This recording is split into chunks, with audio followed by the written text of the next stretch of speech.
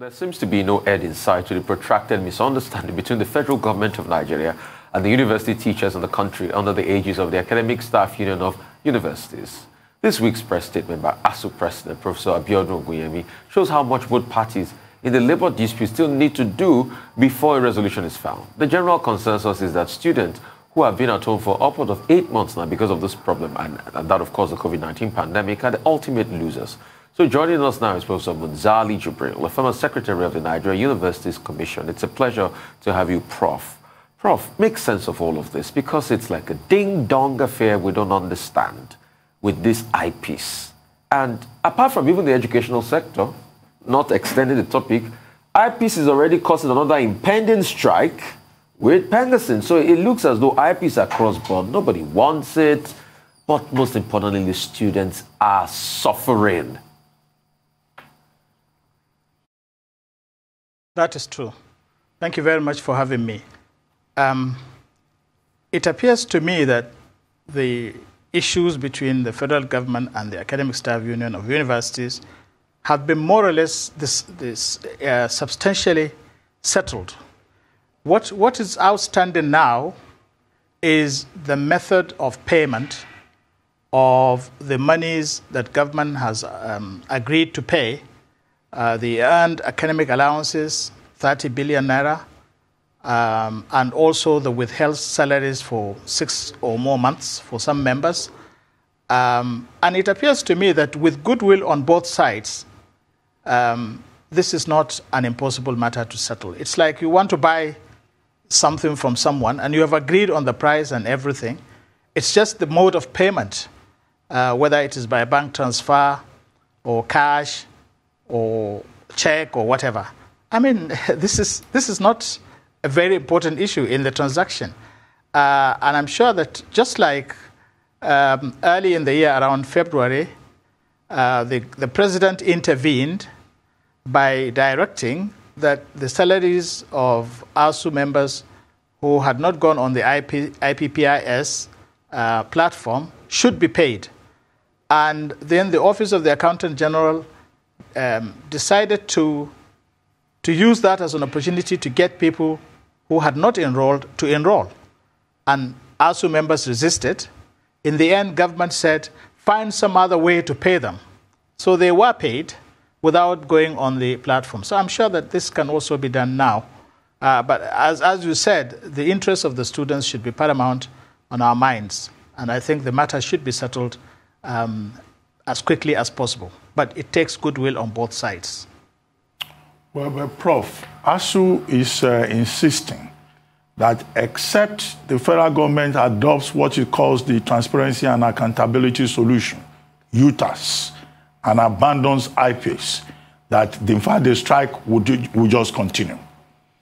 And as for the payment that the federal government claims, Asuu President Biodun Oguyemi said, in fact, many of their members were not in fact paid. So how do we resolve this matter? Because there are some matters that cannot just be resolved almost immediately, it seems. Like there are protests about earned academic allowances and also proliferation of state universities, issues that Asuu seems to be determined about. Okay. Let me begin from the last one, a proliferation of state universities. In a federation where education is on the concurrent list, that is to say, it can be legislated upon by both state and federal governments. How do you, negotiating with the federal government, protest about states establishing, one university per local government, for example? That's not something the federal government has any control over. There are some other platforms, for example, the National Assembly or some other political agitation platforms, or even at the grassroots level at the states, where you can fight this, because we know that proliferation of universities is not good. But to put this as an item, it seems to me that it's stretching the negotiations beyond its limits. The issue of UTAS, it has to go through a process of vetting, verification, and authentication. And this cannot be dictated by the author of the document or of the software, it's something that could take maybe weeks, maybe months. So before then, Asuu members should be paid on in whatever way, using whatever platform, pending when this authentication process will be completed. I don't think it is reasonable to insist that you must only be paid through UTAS when UTAS has not gone through the proper verification processes. I don't know which other issue you raised, apart from these two, which I can respond to. Thank you, sir. Sir, can you hear me? Prof? Yes, I can. Yes, I can. Well, Asuu will claim that they are fighting for the children of the average Nigerian who cannot afford a private education and for whom foreign education is not an option. But they seem to be losing the battle in the courts of public opinion. There's a lot of resentment towards Asuu, and blame is being directed at Asuu for being recalcitrant in the negotiations. For example, with one of the claims on the table now, 30 billion naira, Asuu is insisting that it is devoted solely to Asuu and not split between other university unions. What is your take on this, and how Asuu can carry the public that they claim to be fighting for along? Okay, well, you know, the actual money verified, I believe for Asuu members is 40 billion naira, but government said because of other commitments, it cannot pay that outright, but it would make available 30 billion naira. But remember that there are other unions in the university system which have been radicalized by Asuu, because they take their cue from Asuu. And strictly speaking, some of these allowances, they may not actually be entitled to, because they may be administrative staff or they may be technologists and so on. So they probably just work 8 to 4 normal working hours, and they do not put in any extra work that requires to be paid for. But, you know, this is the game in the universities now, that whatever Asuu demands and succeeds in acquiring, the other unions also now demand for it. In my view, the share of the other unions would probably be an insignificant proportion of this 30 billion. And if I were to advise Asuu, I would say, okay, as long as government acknowledges that they owe you 40 billion, if in the end all you are able to get out of this 30 billion is 25 billion, take it and move on. Because they are not denying that they are owing the other 15 billion. They will pay it in due course. And as you said, there is need for some flexibility on the part of Asuu, because if it is true that they are losing public support, then of course they risk being isolated and they risk courting public hostility. So for this reason alone, I think they ought to go back to the drawing board and re-strategize and compromise, give and take, so that we can reopen the universities. But Prof, if I was to call the SANU president here, he will say, oh, you're quite dismissive of other unions by saying, oh, those ones, they're technologists, but you can't run a university without them, for instance. So don't they have a valid ground for this? And there's this talk about merging all the unions together, you know, as regards this money. What's your take on that? No, I did not dismiss them. They are very important. If you are a chemistry lecturer, for example, if you do not have technologists to provide technical support in the laboratory, you cannot handle these students, because these tasks, some of them you don't even know how to do. If a machine breaks down, you may not be able to fix it, and you don't know where the reagents are kept and so on. So they are very important, but you have to understand that the main function of universities is teaching and research, and the people who do that are the academics. The other people are brought in to give them support. What I was saying is that, you see, the earned academic allowances are allowances for extra work because of shortage of lecturers, So each lecturer has an optimum teaching load that he is supposed to carry. Now, when he carries anything over and above that, he is entitled to be paid for that extra work. And I'm saying that for the technologists and for people in the registry, it is a bit more difficult. It is a bit more difficult to define extra work, because most of them work the normal working hours of 8 to 4. But as I said, there is a tendency for them to say, well, we are also a union in the university system, and our people work in the same conditions. Therefore, whatever Asuu gets, we also get. For example, sabbatical. Historically, universities have this tradition that when you work for 6 years, the 7th year you take as a paid leave, and you go somewhere else to devote yourself fully to research. Now, I agree that this is not what my colleagues in the universities are doing. Instead of devoting that year fully to research, what they do is take a second job in another university where they will still be teaching full-time, and they will have little time to devote to that research. Okay, that's a little bit of alteration of the original intention. But the non-academic staff unions now also go on sabbatical. So if you are a technologist and you go to another university to do sabbatical, what are you doing there that is different from what you're doing in your university? So this is what I'm saying. There is a lot of copycat action on the part of the non-academic staff unions. Well, Prof, one of the items in the newspapers today is that the federal government is setting up visitation panels to the various universities, and that this will be done in a matter of days because the president has already given approval. Should that be the priority now, or yes, resolving the existing issues? And is there a role for parents in all of this? Because I've had so many parents saying, look, they've had their children stuck at home for more than a year now. And it looks like some students will be at home for 2 years or even more.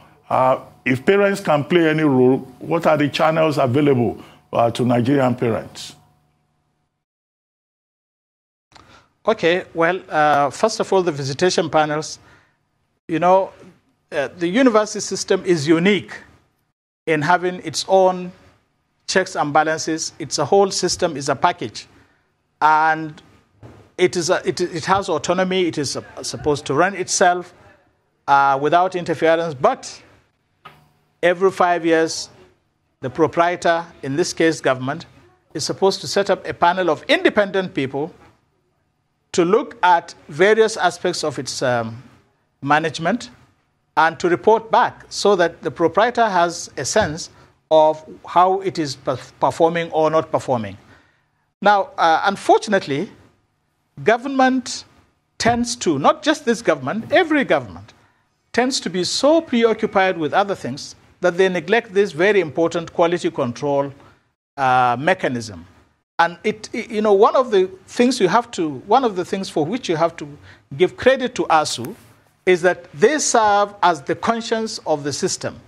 And they say, look, universities are supposed to have visitation panels every 5 years. The last time we had visitation panels was in 2011, which is 9 years ago. So they made it an item on their on their list of demands that visitation panels must be set up. And actually, this information about approval is about 6 weeks old or so, and the list ought to have been released, but maybe there are some logistic constraints because they cost a lot of money. On average, you would have about 7 members per panel for all the 44 or 45 federal universities. So and they will be working for a month, for a full month. So, I mean, you have to take care of their logistics. So that could be the constraint that is holding it up. But it is a legitimate mechanism for quality control in the system. Now, it is not true that children have been at home for 1 year. I think the current Asuu strike was declared almost as the pandemic was raging in March. So from March to November is not 1 year by any stretch of the imagination. And I'm sure we are on the verge of settling this crisis. I agree with you. It's a very unfortunate incident that children should be at home, and the government should have realized by now that, in fact, part of the reason why the SARS and NSAS protest had so many subscribers was because the universities were closed. So young people were idle and were looking for something to keep them occupied and excited and interested. So they trooped to it. If the universities were closed, maybe we wouldn't have had so many subscribers to the NSAS protest. So it's in everybody's interest for us to get back to work in the universities. And the role of parents, well, the parents do have a role. In many universities, there is a parent association, especially some of the state universities down south, which the authorities of the universities encourage to be formed, so that they will be used for consultation, especially when they want to increase fees or when they have some disciplinary challenges. Then the parents are involved. But in the federal system, there is none, except that there is the national PTA. And when I was in NUC, I think there was one, Alaji Animashau, who was the president then of the National Parent Teachers Association. And we used to consult them on certain issues. Parents do have a role. And for the visitation panels, the general public, including parents, will be invited to submit memoranda for each of the universities that the panels have been set up for. So parents can make use of that facility as well. Thank you, Prof. Dr. Chris Ngige, the Minister for Labor and Productivity, has been quoted as saying he's considering taking legal action against Asuu. What are your thoughts, sir? Well, you have to see Dr. Ngige in action to evaluate that statement. I have sat through negotiation meetings with him, sometimes all-night meetings, and you wouldn't believe that he wasn't a trade unionist himself. In trade unionism, you do a lot of bragging and you issue a lot of threats, but they're all designed to lead to particular outcomes. I'm sure that he means to intimidate and harass the unions, or maybe Asuu, into playing ball by threatening to take legal action. He knows the option of legal action is not an option, because you file your papers and the judge says, okay, I will see you in 3 months. So what happens? You just sit down waiting for 3 months? It could take, and then, when you get whatever judgment at that first court of first instance, then you appeal. Before you get to the Supreme Court, it might be 7 years, by which time, the outcome would be irrelevant. So I take it in that respect, that he's just trying to intimidate them to play ball. Right.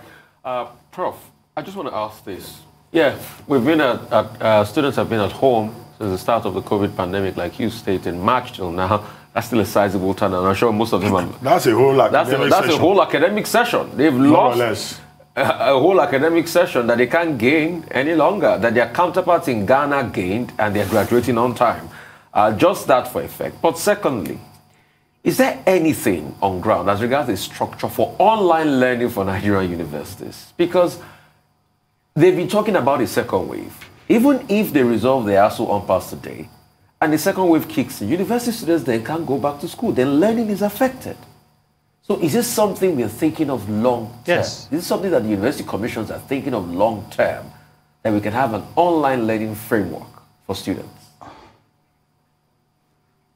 Yes, well, I can't speak on behalf of the Universities Commission because I am no longer there. I left there exactly 19 years ago. But I can say from what I know that no federal university had the capability to move to online learning when universities were closed because of the pandemic. But the private universities, especially the high-end private universities in Nigeria, which were already utilizing the dual mode system, that is face-to-face and virtual, the week after the lockdown, they just switched on to virtual. And they actually finished that session. I think they were about to have examinations for the first semester. They concluded that and then went into the second semester. And then when it came to the examinations, they gave their students the option of either going, taking the virtual exam or waiting until after the lockdown to do it face-to-face. And students chose as they wished. And now they have gone into the 2021 session. So they haven't really lost anything. And this is because they already had the infrastructure. That is very strong Wi-Fi for the university itself. And every student, of course, either has a laptop or a smartphone. And because they were already doing that even when there was normalcy, it was easy to switch. I'm sure that in the federal system, this could be done as well, because although the students are not, many of them are not from rich homes, as in the case of the private universities, but you will agree with me that most young people today do own a smartphone. Of course, the money for the data to follow online lectures is not going to be easy to find.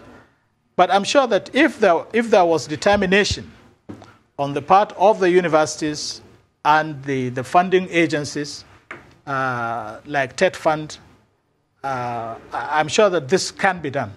And I'm sure that everyone will realize that we should not wait for the next pandemic or the second wave to catch us unawares again, that we must put in place facilities, because it doesn't cost an arm and a leg to put those facilities in place. Prof, just by way of wrapping up, would there ever be a time when we won't have this perennial face-off between university unions and the federal government of Nigeria? Asuu says, well, it's because government does not respect agreements. But are we ever going to get to a point? Because, I mean, I can't remember, too many strikes, in fact, that we have had. And the person who pays for it at the end of the day are students and their parents and the rest of society. Yes. Yes, that is true. I think it is not impossible with the right policies, with stable funding, and with government honoring its commitments. It is not impossible to have a stable university system that is strike-free. What I would like to see is a substantial improvement in government funding. You see, there is an NUC document which established the optimum cost of university education in the year 2010, both in Naira and in dollars, for the various disciplines. And the cheapest disciplines, of course, are the humanities and social sciences grouped together. And that's about 350,000 Naira in those days. And so, but if you take the dollar rate and you translate it into today's Naira, you get a sense. It's probably about 500,000 Naira. Now, if government could give this level of funding for all its students in the federal system, I think this would probably eliminate strikes. And then give the autonomy to the councils to manage this money properly and pay the lecturers competitive salaries. If you pay lecturers competitive salaries, you will make strikes and instability no longer attractive for the system. But now people feel, in fact, the Asuu claims that lecturers in the polytechnics and colleges of education are better paid than lecturers in the universities. And of course, it doesn't make sense. And this is because the last review of salaries in the university system for academic staff was in 2009.